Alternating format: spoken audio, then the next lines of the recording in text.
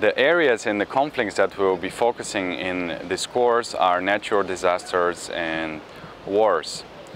Those are the major causes for migrations. Sometimes when a natural disaster happens, there are millions of people that have to be evacuated just in a few days. And that means that people have to leave their homes, they have to leave all their belongings and leave without anything to save their lives.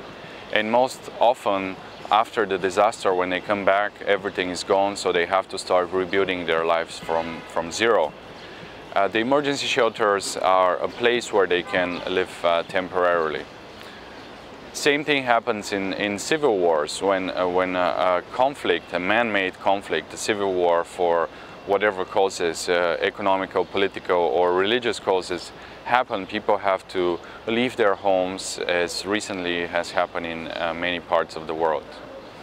For natural disasters, we'll be focusing on the Philippines, which has been affected by Typhoon Haiyan in November of 2013, where millions of homes have been destroyed and about 10,000 people unfortunately died during the typhoon. At the moment, we are about 6 months after the disaster, and at the moment people are still living in tents, people are still living in whatever they found on site and whatever they were able to rebuild it.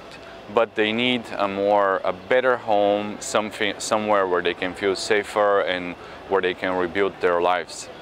That is a step before going into more permanent core shelters where people would be able to live and eventually expand their home in the future.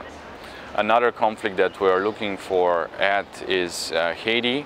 Haiti has happened a few years ago, the earthquake, and unfortunately not enough has been done at the moment, so there is still a lot of need for shelters. There is still a lot of work that is done by international organizations to help the people in that place. Recently there was a major flood in Serbia, Bosnia and Herzegovina that killed thousands of people and displaced more than 100,000 people from their homes. This is why they need to go back, they need to rebuild, but until then they need these temporary homes. The recent conflict in Iraq has caused more than 500,000 people to flood just in one day from their homes, and they are now living in temporary shelters, in refugee camps, or in the homes of their friends in different cities. Those are people that need our help. Those are people that need to find a better home.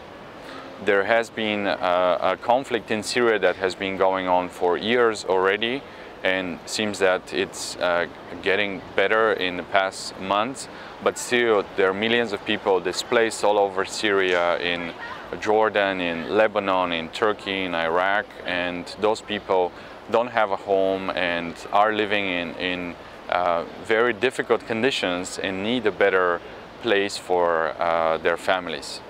We had another conflict in South Sudan, another civil war, and again people were living in tents or in whatever they could build in the middle of the mud, in the middle of the deserts, and in very difficult natural conditions.